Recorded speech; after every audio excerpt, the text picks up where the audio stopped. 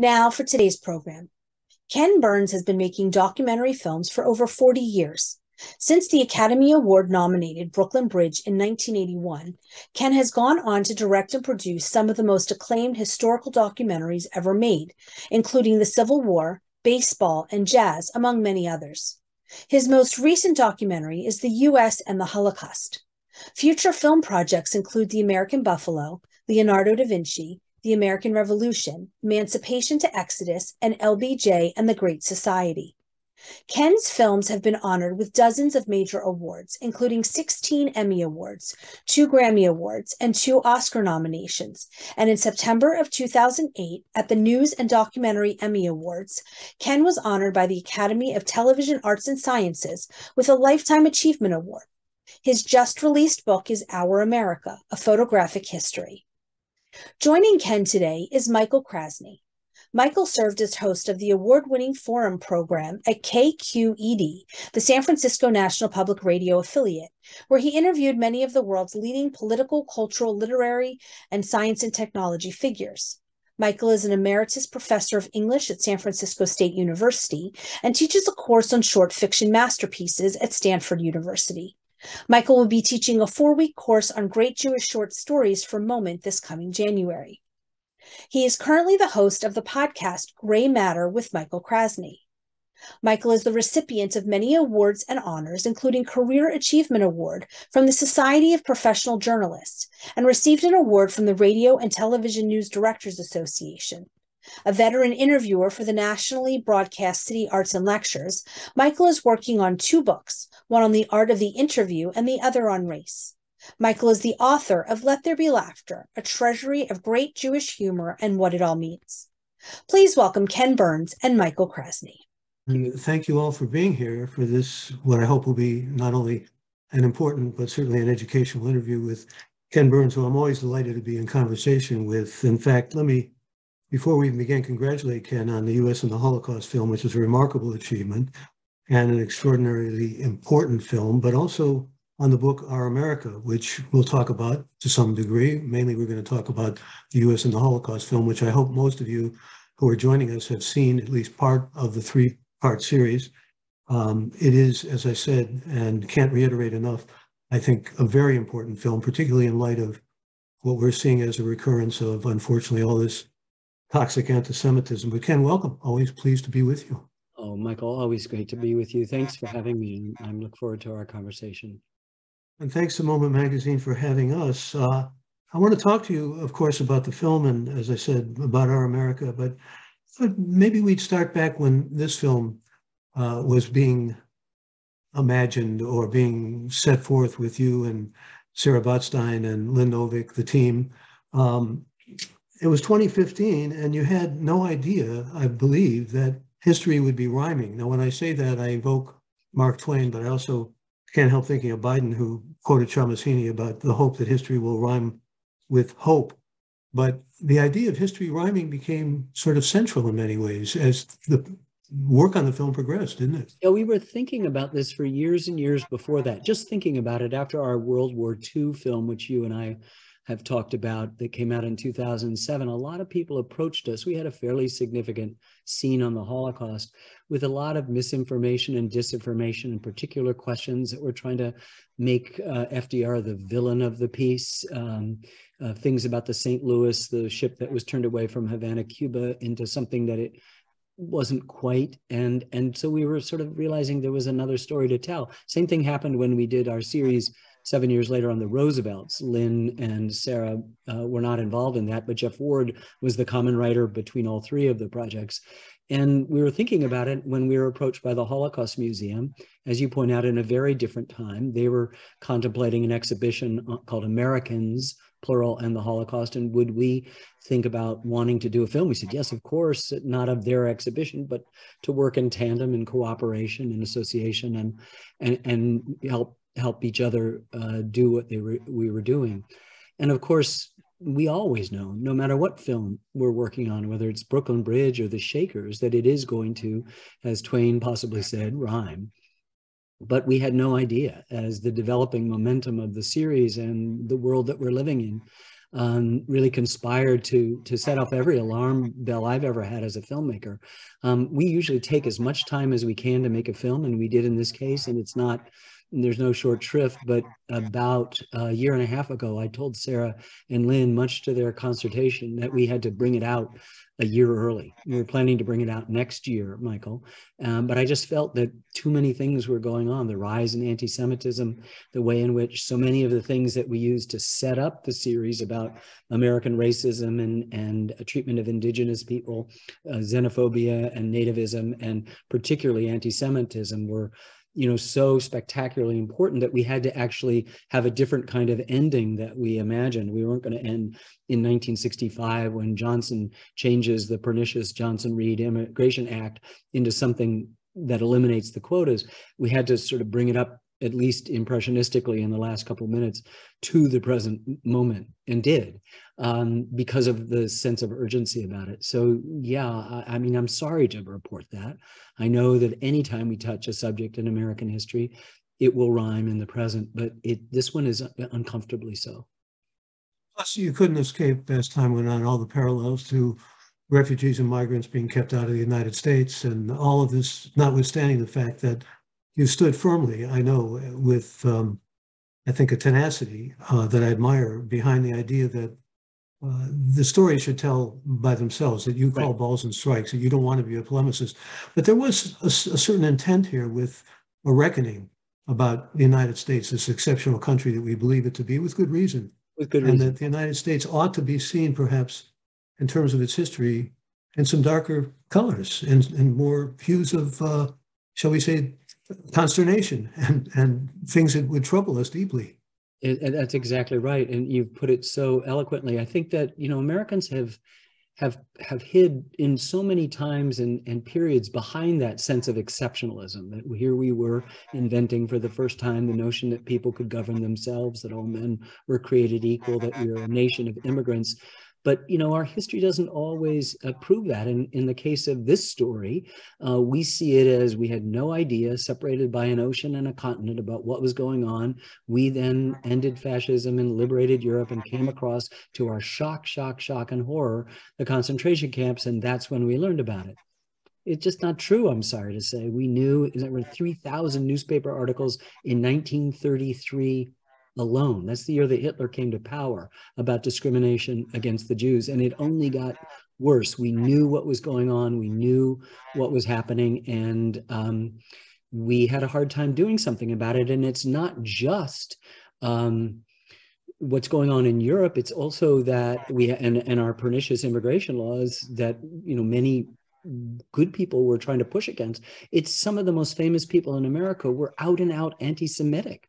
Henry Ford, bought a newspaper, the Dearborn Independent, and republished the Protocols of the Elders of Zion, the most anti-Semitic tract, a Russian hoax from the 19th century. It had the second highest circulation of a newspaper in America. He thought Jews were responsible for the murder of Abraham Lincoln. Charles Lindbergh, the celebrated aviator, became the spokesman of the America First, the largest anti-war movement in the United States, but also virulently anti-Semitic. And a lot of people from the beginning of the 20th century onward were subscribers, and the Johnson-Reed Immigration Act reflected this, of a pseudoscience with absolutely no basis in fact, that saw a hierarchy of races, of ethnicities, of nationalities, that put at the top of that hierarchy the Nordic, white, Protestant, Hitler would say and did say Aryan people, who were given, expansive quotas to come into the United States, because Americans, white Protestant Americans,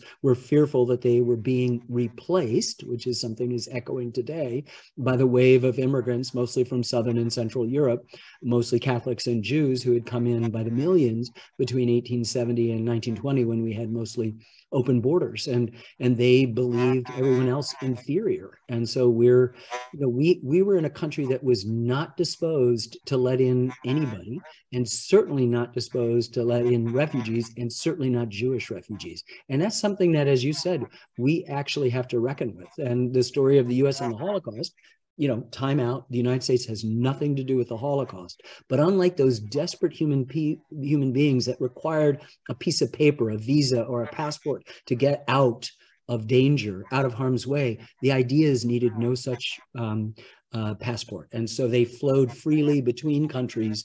The insanity of eugenics and the evil of anti-Semitism and bigotry and racism and the extermination and isolation of native peoples in this country, all of that is flowing. Hitler admired what we'd done. The extermination of the Indians and the conquering of the Wild West was what he wanted to do in the Wild East. He didn't see the Slavic people as real people, like we didn't see the native people as real people.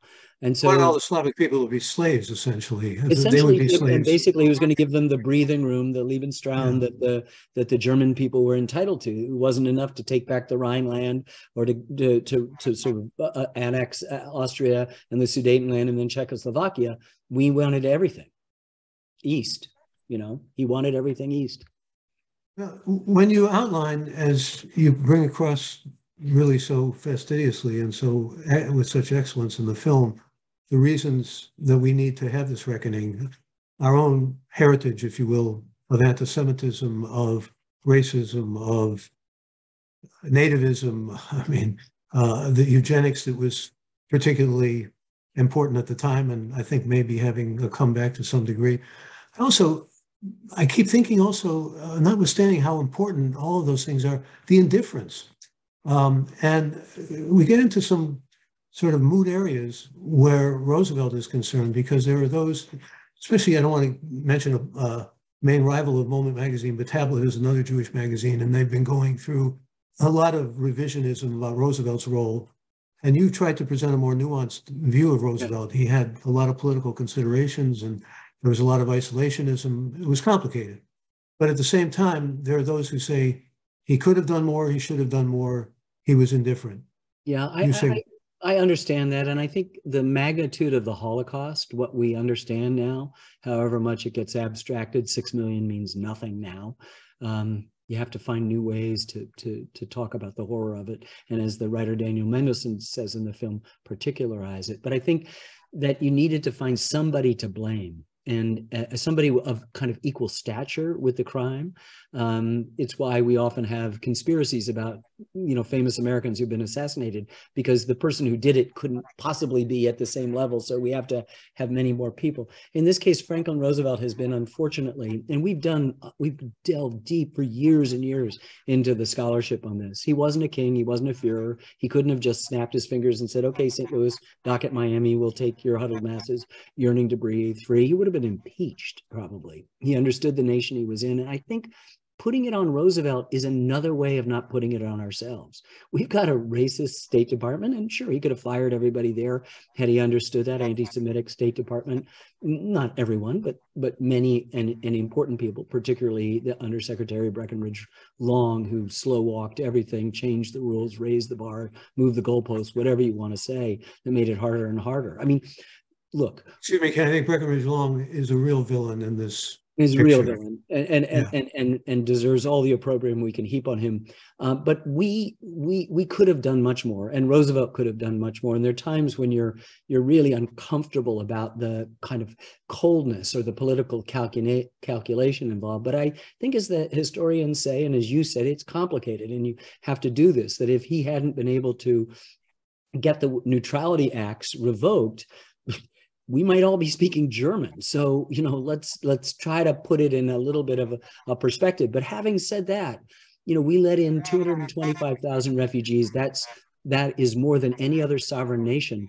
But we could have let in, even with this horrible Johnson-Reed Immigration Act of 24, probably 5 times as many, if people hadn't made it harder for those people who are trying to get in, like Anne Frank's father, to get into this country, which means maybe we could have done 10.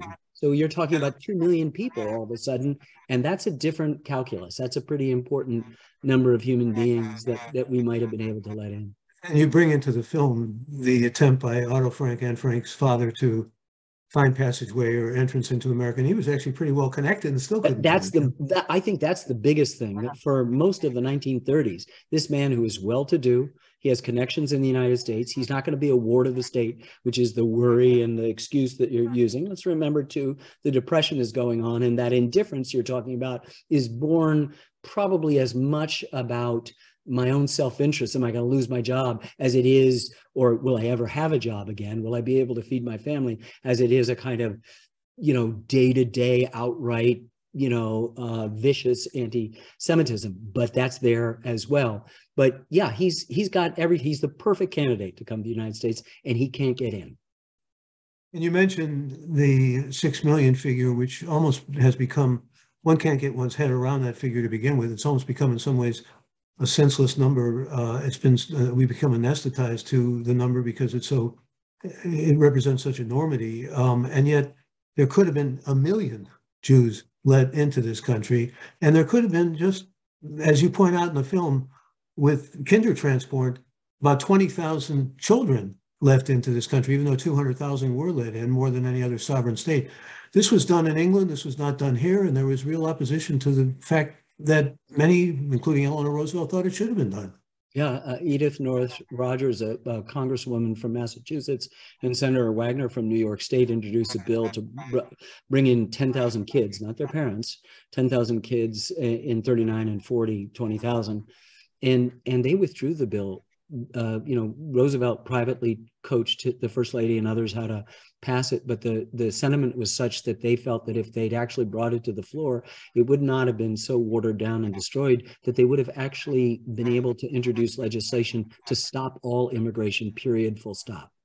And, and when you realize that, then you make that kind of calculus. And one thing I didn't mention in the sort of FDR and us, the Congress is anti-Semitic, State Department, the American people are anti-Semitic, and Roosevelt knows all of this and has to do that. But we also just have this kind of sense that we know what's best for us. And, he has to calculate how far to go, when to put on the gas, when to do this. He does end up approving and pushing through, when the State Department resists, the single greatest thing we did to save other human beings besides win the war militarily.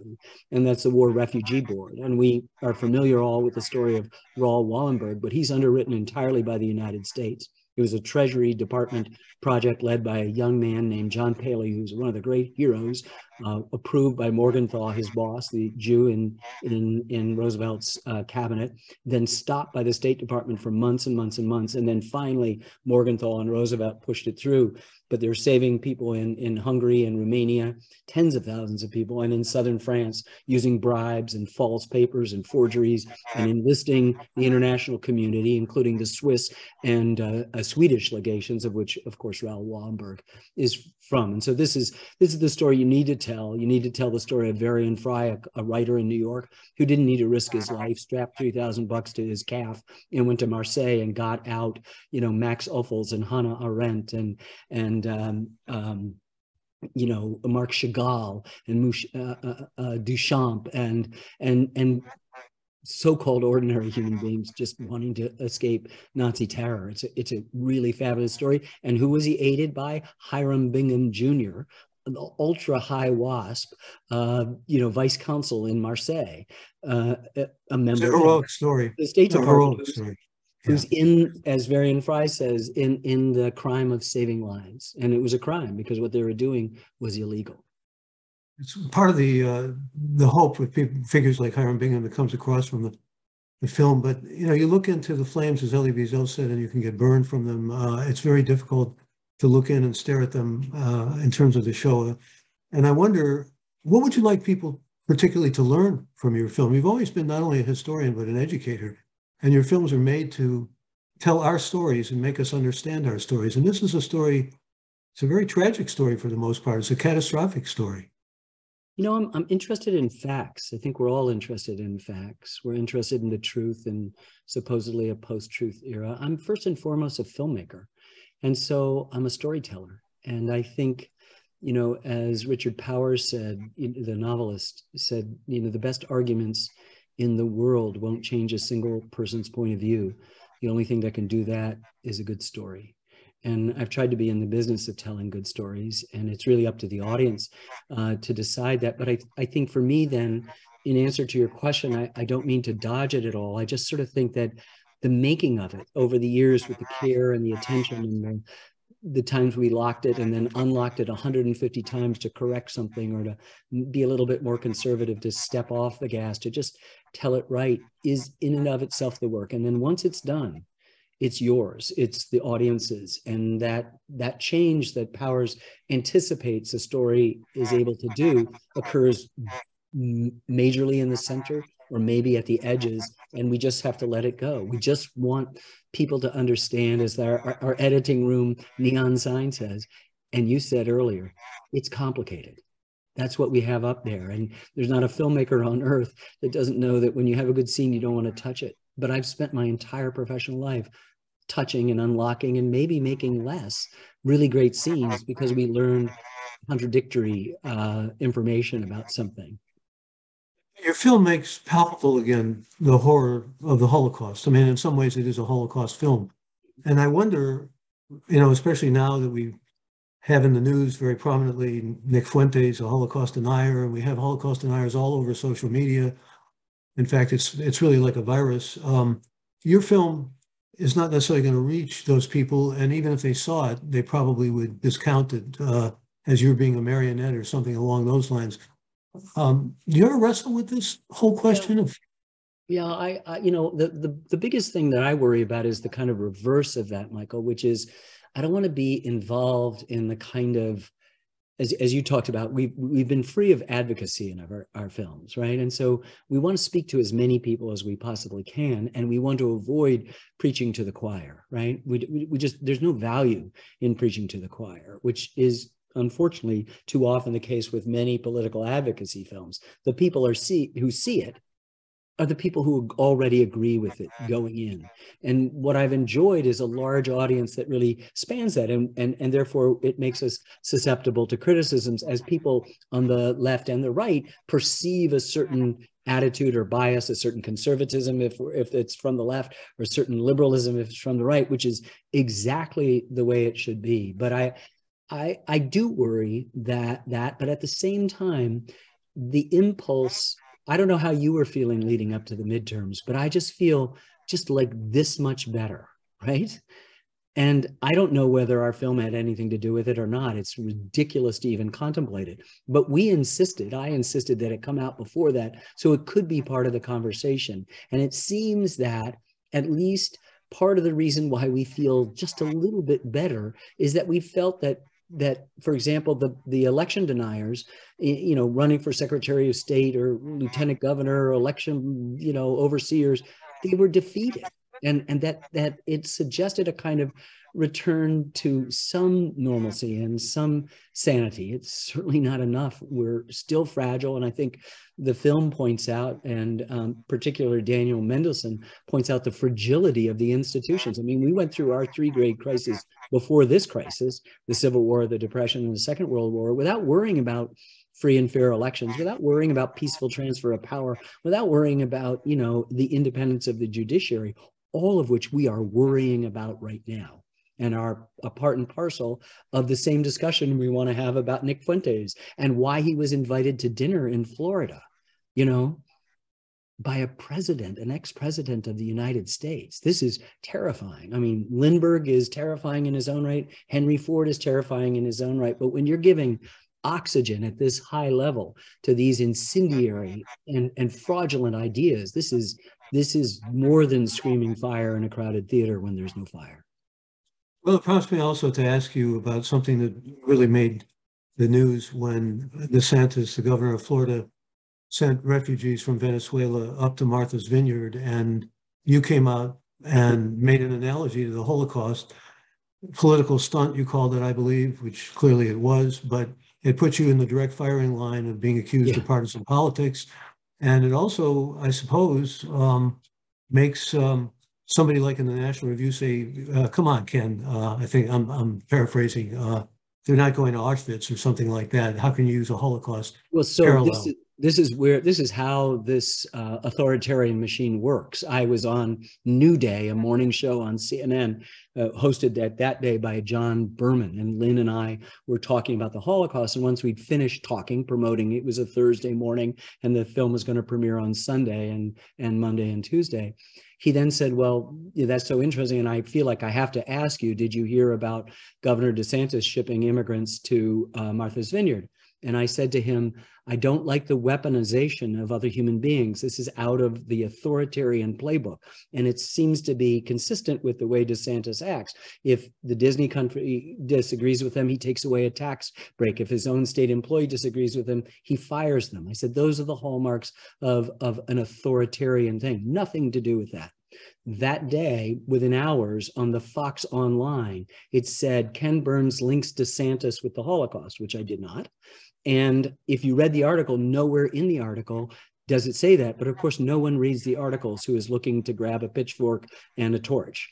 And then it bounced across the pond to the Daily Mail, another Rupert Murdoch mouthpiece, and then bounced back to the New York Post, all with the same headline and all with the same content. And if you read it, I in no way linked DeSantis to that, but the attacks and the threats and the stuff to us and our our colleagues were real and palpable. And it just shows you how lies and misinformation have been used throughout history to bend what actually is being said. There's nothing that I said that in any way related him to the Holocaust. We've been talking about authoritarianism in our country, and I segued to that from a description and a promotion of our film, and specifically addressed what is very disturbing aspects. And he had yet to release that just terrifying commercial, which looks like God appointed DeSantis to be the savior of Florida and by extension of the United States. So, I was just calling a spade at that point, but no way linking it. But it got linked, and it was impossible to unlink until the feeble attention spans of those outraged moved on to the latest outrage. Well, have there also been links to, for example, maybe your film being interpreted along the lines of you want open borders, and that's really what you're calling for, something like that? No, I mean, there's nothing in the film that you can find that says that about open borders. It thought that, there were millions of human beings that were trying to flee Nazi terror, and that we had the opportunity to save a lot more than we did. And I'd say not just 1 million, maybe 2 million. That puts a dent in the 6 million. Well, should we retire 6 million? Should we just stop using I think, that? it's so bad. Daniel Mendelsohn wrote a book called, 6 of the 6 million. He found out what happened to his great uncle Shmuel and his wife and 4 daughters in a tiny little provincial town in eastern Poland called Bolechov. It's now in Western Ukraine. And only 1 of the 6 died in a gas chamber. So all of a sudden, the particularizing changes your sense of it. Another way to do it is to do the more simple mathematics that our film and the Holocaust Museum does. In 1933, there are 9 million Jews. In 1945, 2 out of 3 are dead. That's another way. And we show a picture of footage of a lovely woman looking out a window, joined, we assume, by her parents, who kind of recede. And you just realize maybe she's the one, or maybe one of the other 2 are the one, but 2 of those 3 people are going to be gone. And that's a different way to do it. And the particularizing it, the letter, thrown from a train or mailed to a friend that says, I just want the world to know that someone named Daniel Berger lived. Yeah, there's a wonderful poem by Dylan Thomas about, how a child dying by fire, as opposed to putting it in the abstract of thousands of children dying by fire, can be much more arresting on the imagination and have much more of a firm hold on it.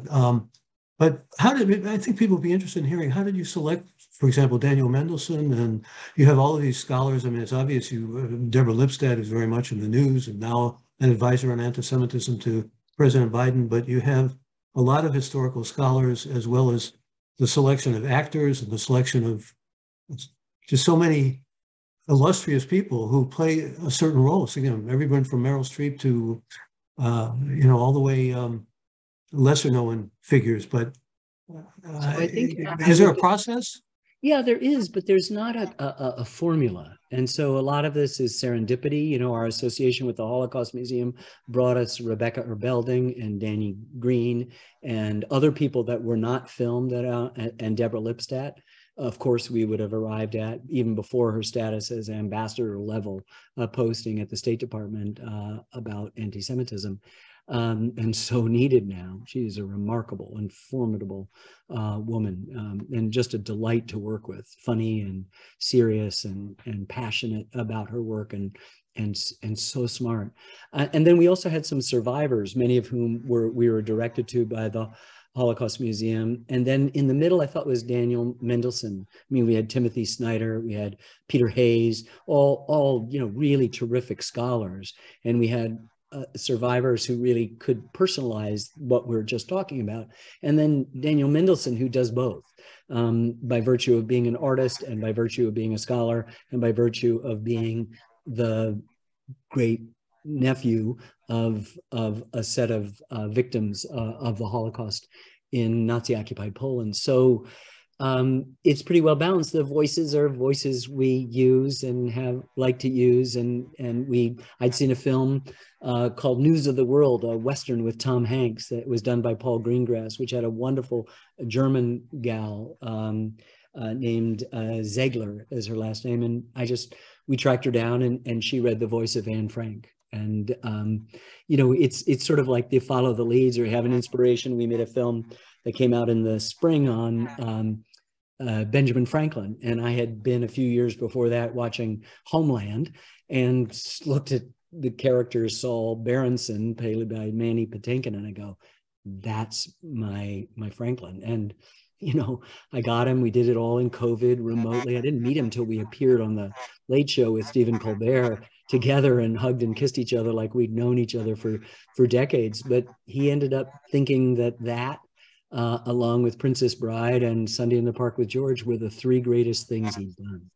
Meaning personifying, reading off camera Benjamin Franklin. So a lot of this is just using your sort of gut about who you're drawn to, who could say this. And Meryl had already been the voice of Eleanor Roosevelt in our 2014 series, The Roosevelts. And so we just asked her to reprise this remarkable woman, Meryl Streep, and this remarkable person, Eleanor Roosevelt, who I sort of still think, and we probably talked about this, it's the only person I know who's right on absolutely everything except prohibition. And you give her a pass on that because her father was a hopeless alcoholic and died from alcohol-induced mental illness and insanity and, you know, delirium and things like that. So you could understand why she might be for banning alcohol, but everything else, you know, if Eleanor says go right, go right.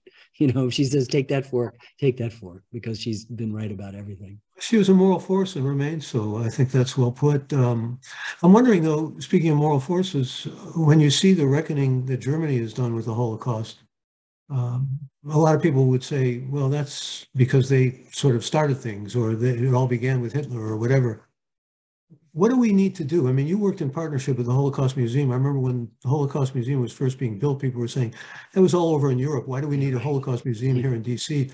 But we do need a Holocaust Museum. I mean, your film bears that out. Yeah. What else do we need? What else do you think? Do we need a reckoning like Germany, where you see signposts everywhere in Berlin and throughout the country? You know, what's so impressive about, I think Germany really has handled it. It's not to say that there aren't anti-Semitic forces still present there, perhaps growing, perhaps threatening them. But they've really figured out how to have a deep and impressive reckoning with it in a way that our exceptionalism and our sense of isolation, you know, these two oceans really protect us from a lot of stuff. It's you know, I don't mean to take a parody of German prison life in Stalag 13, but, you know, Colonel or Sergeant Schultz says, I know nothing.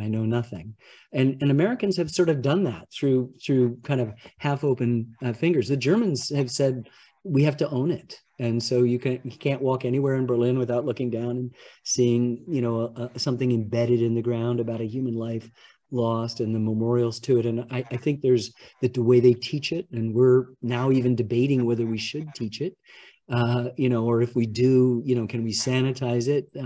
I heard something while we were finishing up editing that helped, you know, give me a kick in the pants. It's some teacher said, I'd like to teach the Holocaust from the German point of view. You know, and that's what we found, as you suggested earlier, Michael, that we were going to do the U.S. and the Holocaust, and it is that. But we realized in doing that, we had to retell the Holocaust in a new way, not for the sake of newness, but just so that we could sort of inhale and exhale with the American story we were trying to tell. And we ended up retelling it and rediscovering it and I think, configuring it in a way that is as shocking, and yet you can't turn away from this story. You just also can't, excuse me, turn away from a reckoning with Vietnam or a reckoning with indigenous people and the way they were treated. I mean, there's maybe a necessary triage in this, or is that a foolish way to approach it? Well, you know, we've done it with Vietnam. We've done it. We're doing it, have done it, and are doing it now with a film I'm making on the American buffalo. You'd think that'd be nothing like the U.S. and the Holocaust, but Madison Grant and the passing of the great race and the eugenicists make a terrifying appearance in that. And of course, we're talking about, you know, the elimination of a species of animal, but we knew as we were eliminating that animal that we'd also be eliminating the people who for 600 generations had depended on that animal for everything, from the tail to the snort, literally, as the buffalo sounds worked into sacred dances, that no buffalo, no Indian. And so there's a kind of painful reckoning in that. So, you know, I've been accused of sanitizing stuff at times, and I shake my head and go, I don't know where you get that. And I know, you know, I'm waiting for the accusations of sort of this dark vision of America, which I also don't have. You know, I just want to, it's just, as you said earlier, it's just balls and strokes. Well, we're going to go to questions. And before we do, I want to say a few more things about Our America, Ken's new book, which I'm unhesitatingly promoting here because it's a wonderful picture travel, really, and adventure through American history. In fact, Ken's first film, I guess many of you probably know, was about the Brooklyn Bridge. Always made me mindful of that great poem of Hart Crane's. There's a picture in the collection, Our America, from the Brooklyn Bridge 1 century before that film was made, 1881. The film was made in 1981. And there are extraordinary pictures of virtually every state. I think it covers every state. Every state in our union, and probably every film subject that we've done. I was just looking also at the picture. There's a pictures, some amazing photographs of Walt Whitman and John Brown and Abraham Lincoln and J.P. Morgan. You just go through the list. Edna St. Vincent Millay, almost any, all the way up to Hemingway and even John Lewis. A whole pastiche, really, of pictures which also bring to mind and come back to Ken's vision, perhaps in the U.S. and the Holocaust, bring to my mind at least someone to whom this book, Our America, is dedicated. Ken's mentor, calls him his father, his other father besides Robert Burns, not the poet, Robert Burns, father of Ken Burns, Robert Burns Jr. But Jerome Liebling was like a father to Ken Burns in so many ways, a mentor. This book is a tribute to him. And if you're not familiar with his photographs, I strongly urge you to make yourself familiar with them. He was not only a mentor to Ken, but he is someone who needs to be given greater recognition in the hierarchy and in the pantheon of great American photographers. And he was Jewish, and he served in World War II. And then he, after World War II, became very much opposed to war. So as I said to Ken, he could do it from the seat of authority since he had been through the war and seen it firsthand. But he said, you figure out how to show pain, and people will see that pain. And you've done this miraculously in the US and the Holocaust. And it comes across so well in Our America. I was asked to pick some photographs from Our America, and I wanted people to just see some of these photographs before we go into the question and answers. This is a Russian Jewish immigrant, because so much of this has to do with the words by that Jewish immigrant on the Statue of Liberty. And here it is, a Russian Jewish immigrant at Ellis Island, New York, 1905. A picture that, well, speaks volumes, obviously. It's one of the most beautiful photographs ever. It's taken by Louis Hine, the great photographer. I've lived with this photograph most of my life. Jerry introduced it to me. It's spectacular. just so much that comes across in the facial countenance and the expression alone is spectacular. So the idea of this book, Michael, was to show just one photograph per page with minimum caption. I think this says Ellis Island, 1905, and that's it. And then in the back matter, you can find a thumbnail of the photograph and a much more expansive prose description and provenance of it. But the idea was to not be a director, and you can only look at this for 2 seconds or 8 seconds, or I'm going to zoom on this, or I'm going to pull out from that, or I'm going to show only a detail of that, but to allow each person to invest the trust in their own sensory apparatus to see and receive the photograph and do it in concert with the one next to it on the page, and then proceed through all of American history, and then have to look at it again to understand the backstory of some of these photographs. And in addition to all the celebrated people that you mentioned, there's also this gal, and there are kids playing, and there's joy, and there's the landscape, and there's the elements of dispossession of Native people and their sort of presence in the face of that, horrible extermination and some would say genocide of them. So that it's sometimes the photographers are famous. In this case, Louis Hine, one of our greatest photographers. Some of them, the photographers, are unknown. Some amazing photographs, and so many of them tie in with your work, with baseball, with jazz, with the Second World War, with films that you made. Here's another one I wanted people to see: a Jewish immigrant, New York City, 1919, looking a little bit like Rodin's famous statue with hand on the chin. But what caught me about this, you mentioned the descriptions that you used, was the reference, and you made a reference earlier to General Grant, former President of the United States, Ulysses S. Grant, who was an anti-Semite and who tried to keep immigrants out of Kentucky, Tennessee, and Mississippi. Right. And this was specifically aligned with this photograph in terms of the description. So we use that as a description. Abraham Lincoln, thank God, overruled him. He was then a general in the West. He hadn't even been moved east and promoted to the major general, who will be responsible with his friend William Tecumseh Sherman for the Union victory, meaning they're willing to sacrifice Union soldiers and still keep marching on. But this is taken right when the country has decided that we don't want any more of his kind in. We're okay back with the young Russian immigrant girl, kind of. There's 1 million immigrants coming in every year from 1905 to 1914. There are 2.5 million Jews came into New York in the course of that great rush between the 1870s. But right now, this is becoming less hospitable place. And very shortly we'll have, as I've been talking ad nauseum about, the Johnson-Reed Immigration Act, which makes quotas from the country that he is from. They don't specifically, it's not a specifically anti-Jewish, it's just no accident that the countries that have large Jewish or Catholic populations have much smaller quotas than those who are white Protestants. In fact, Jews in eugenics are classified as uncouth Asiatics. Well, we're gonna go to the questions now. I want to mention one other photograph, though, that we couldn't get permission to show. Well, that's a photograph worth looking at. That's Roosevelt on the Florida coast in 1935. But the one I wanted to show, and I wanted to talk with Ken briefly about this before we go to the questions, was a famous photograph of different water fountains taken in North Carolina in 1950 for colored, quote unquote, and for whites. And the reason I wanted to bring that in was, well, because you point out in the film, the Nazis learned a lot from our Jim Crow system. I mean, Isabel Wilkerson has written about this in her book Cast, and I had the privilege of interviewing her in depth about this.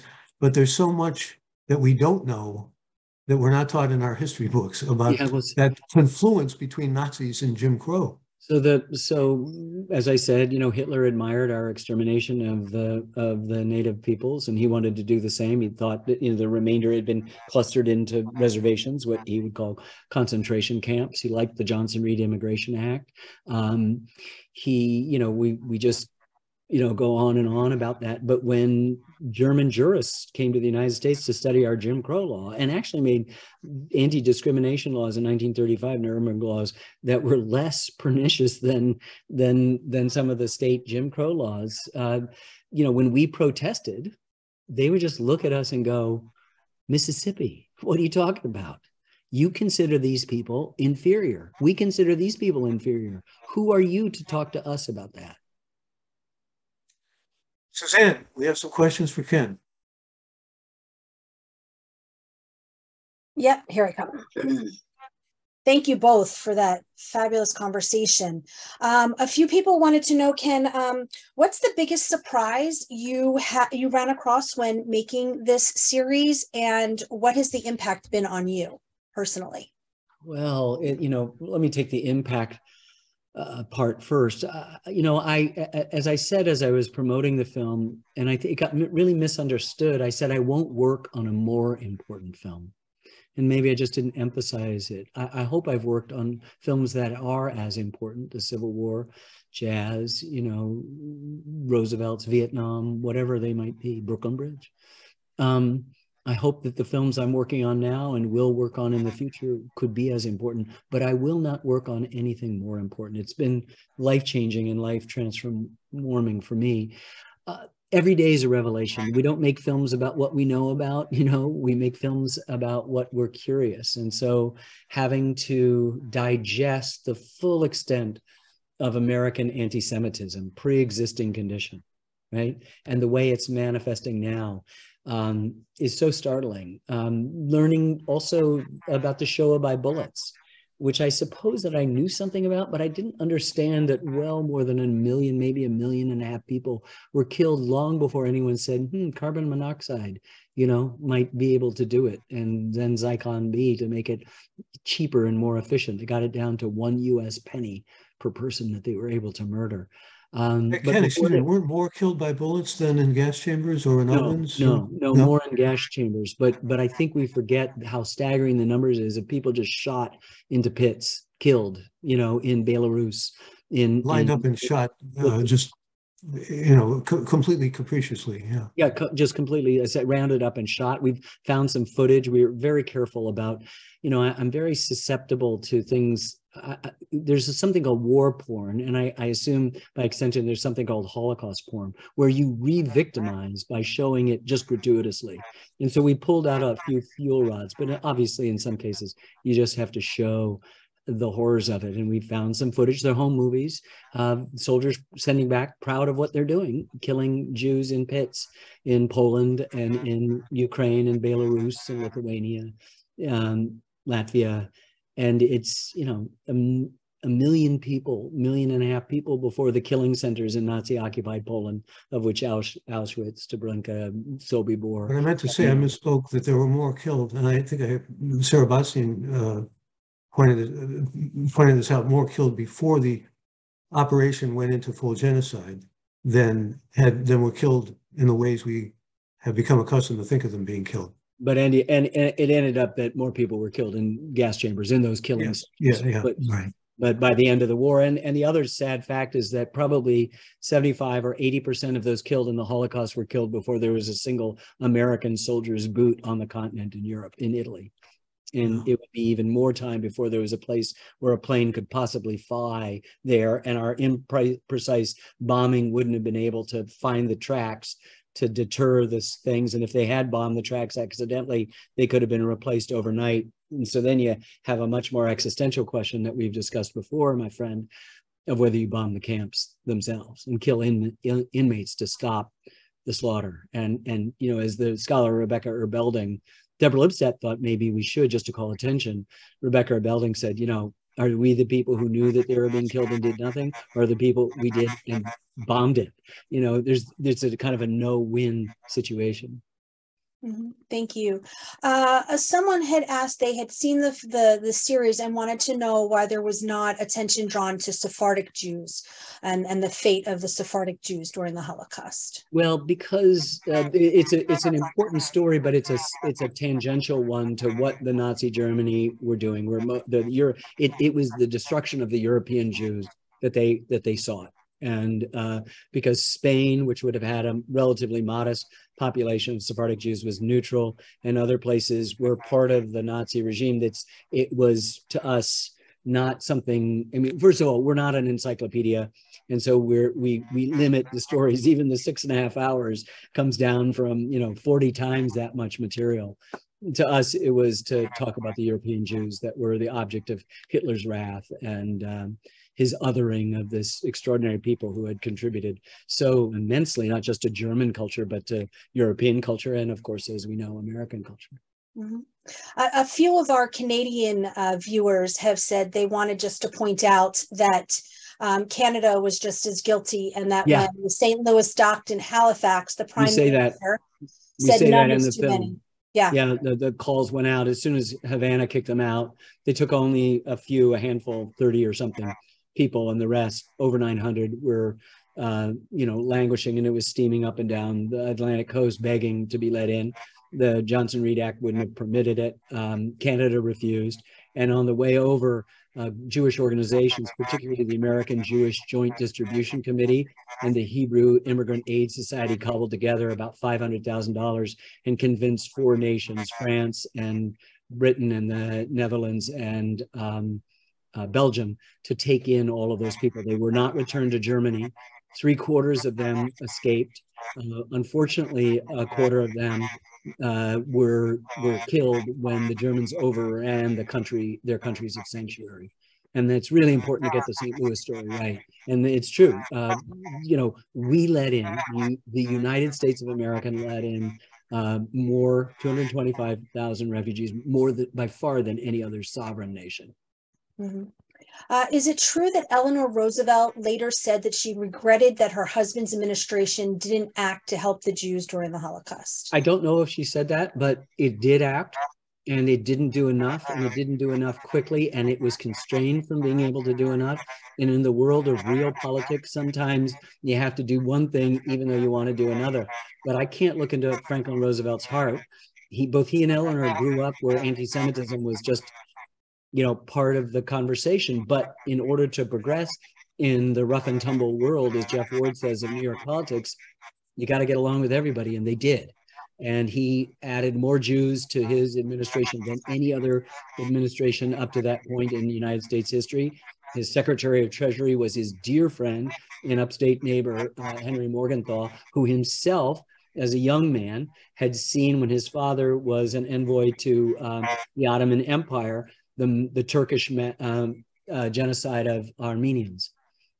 And so you've got a lot of complicated narratives. And if you just want to keep it binary, you run the risk of losing the subtleties and the nuances of history and how we understand it. I mean, I'll tell you a story. I think I've told this to Michael. Somebody went up to I.F. Stone, the great journalist and historian, and said, acolyte said, couldn't believe that he admired Thomas Jefferson. And Stone just shook his head and he said, because history is tragedy, not melodrama.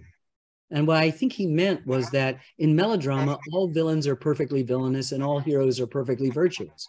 But life and history, this is a great tragedy. None of us get out of here alive. And so we're— And I'm sorry, a good example, if I may, because I'm giving a talk tonight on cancel culture to Lair House Judaica. It's not a promotion, just a fact tonight.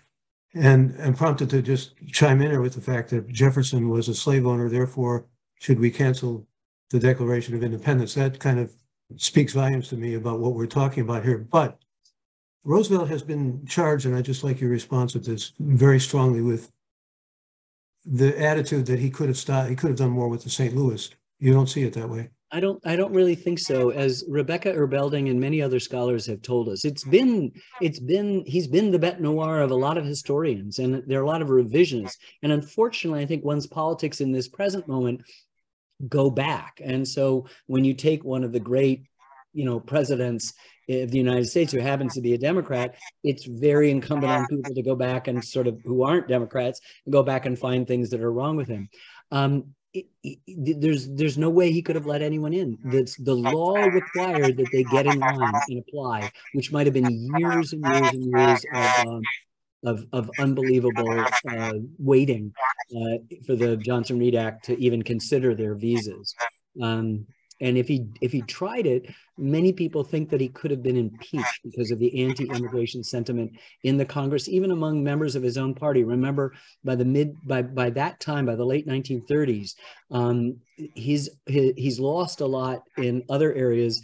He's got the solid South, but they're immensely conservative, immensely anti-immigrant, and immensely anti-Semitic, and they're all committee chairmen.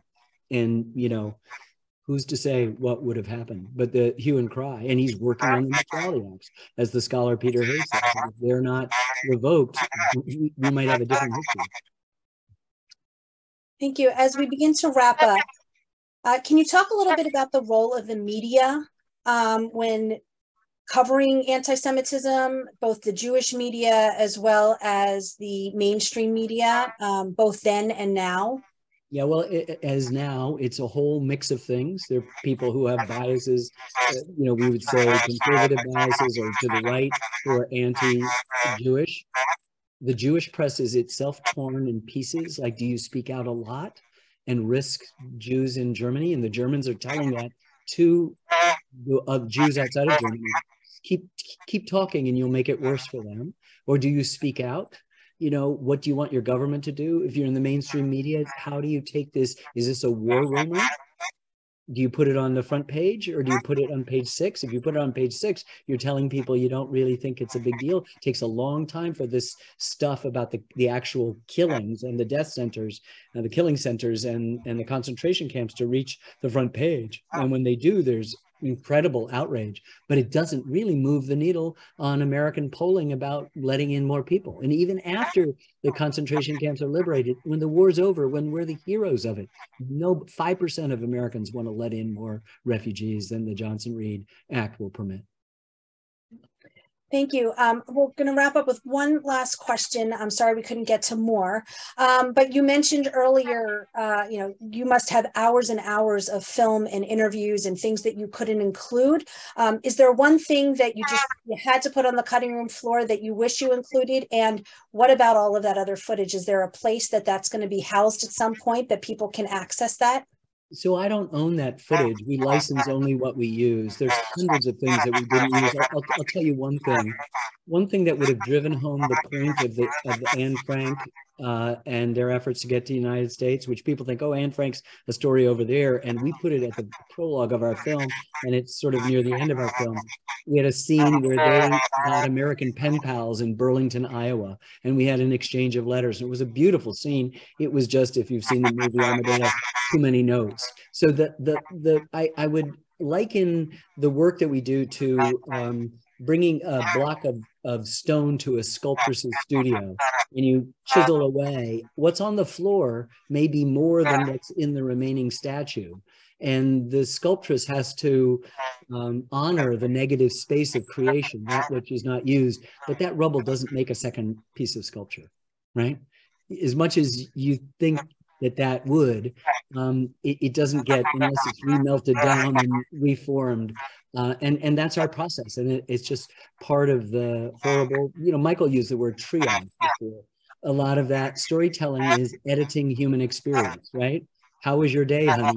Does not begin with I back slowly down the driveway, avoiding the garbage can at the curb. We just cut, unless, of course, somebody T-bones you and that happens, and that's exactly the way you tell it. But mostly you say, I can't believe what an SOB my boss is, right? And then you tell a story. And so it requires the necessary contraction of human experience. So we gather as much as we can. We use as much as we can. We go as deep as we can in the storytelling. But at the end of the day, it is a story and not a dictionary or an encyclopedia with unlimited stuff. We're working within the purviews and the laws of Aristotelian poetics. And they really determine, you know, they tell you a lot about how your story will unfold. I know we've got to wrap up. So what extraordinary storytelling you and your team have done. Once again, congratulations. Thank you, Michael. Always good to be in conversation with you. And thank you to Suzanne and to Moment Magazine. Yeah, thank you, Suzanne, so much. Yes, and thank you very much, Ken. Thank you, Michael. We really appreciate you bringing this story to our Moment audience. I want to let everybody know that I've put a link to the series, which you can still access on PBS, as well as a link to the book, Our America, of Photographic History, which you can now purchase. I will send an email later this week that will include links to both this recording as well as links to the book and the documentary. Please go to momentmag.com where you can register for next week's program with NPR journalist Nina Totenberg about her friendship and relationship with Supreme Court Justice Ruth Bader Ginsburg. Again, thank you both for joining us, and we'll see everybody next time. Thank you. Thank you.